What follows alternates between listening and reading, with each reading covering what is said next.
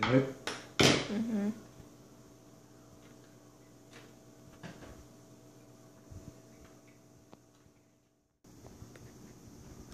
I'm doing faraway places first, so in that way the heat doesn't damage adjacent components.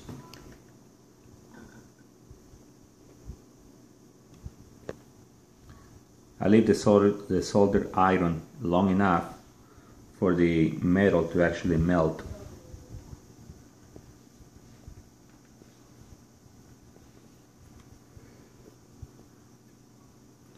Once it does, I just lift it and move into the one that's far away.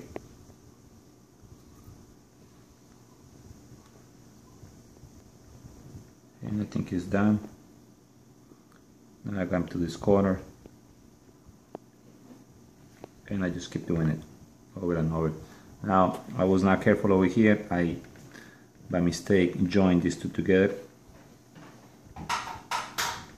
And you solve that simply by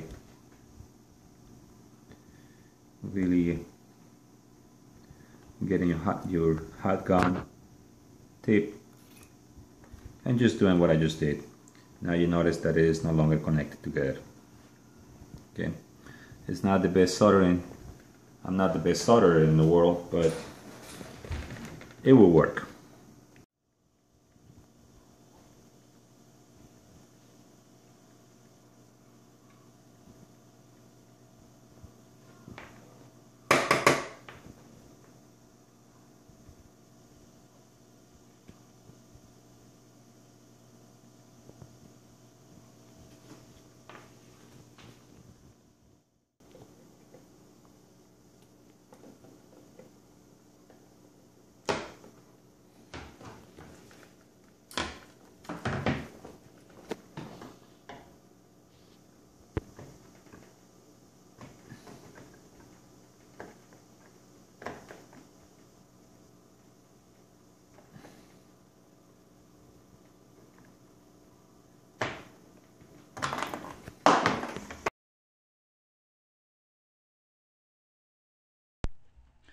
Alright, so I'm gonna show you how to develop as I see I'm using a Linux, but in reality I'm gonna be using Windows, okay, inside of VirtualBox, and I'm gonna start my Windows. I using Windows 7, okay, and the software that I'm gonna be developing today is gonna be MikroC, okay. I believe that this is the best solution, easy, and it is a paid version, but we're gonna be using the free version, okay, which it has a limited amount of code that you can put in, but it's pretty enough for any hobbies and even small projects, okay. Very large projects, those are the ones that you're gonna have to buy a license, which is only I see it as low as $200 with promotions. MikroC really great, make things easy. Not like KL, this over here really kicked my tail. I was trying to set it up. It was too much work, too much of a hassle. Eclipse, finally got it working, but oh my God, it was so much markup and work. So what I'm trying to do today is just show you how to use MikroC. Okay, MikroC, you just go to the website, you download it in Windows. Okay, also you're gonna be using or needing to use the STM32 utility link, okay, to be able to write the bytes into the microcontroller, okay. And then for Linux users, you guys, if you're in Windows, you don't have to see it, but if you are a Linux user, you got to use a virtual box, okay, to download. And then on that, you're gonna have to download a copy of Windows, okay. You don't have to have a license for Windows, but you need to install Linux, Windows on Linux, okay.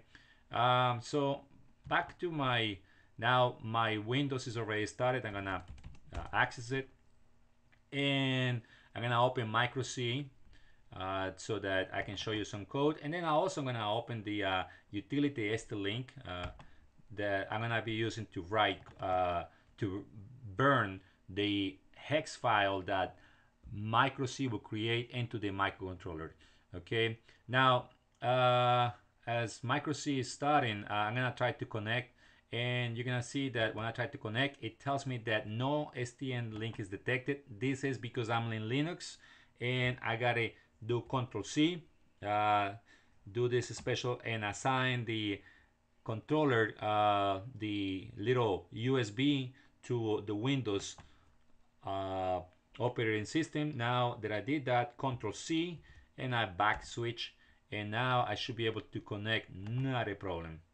And right now you see it's connected, and it's telling me that I got a STM32F103C8 series. Okay, and anytime, well, I'm gonna go back to a MikroC. In MikroC, anytime that you want to create a project, okay, you just simply you just hit next.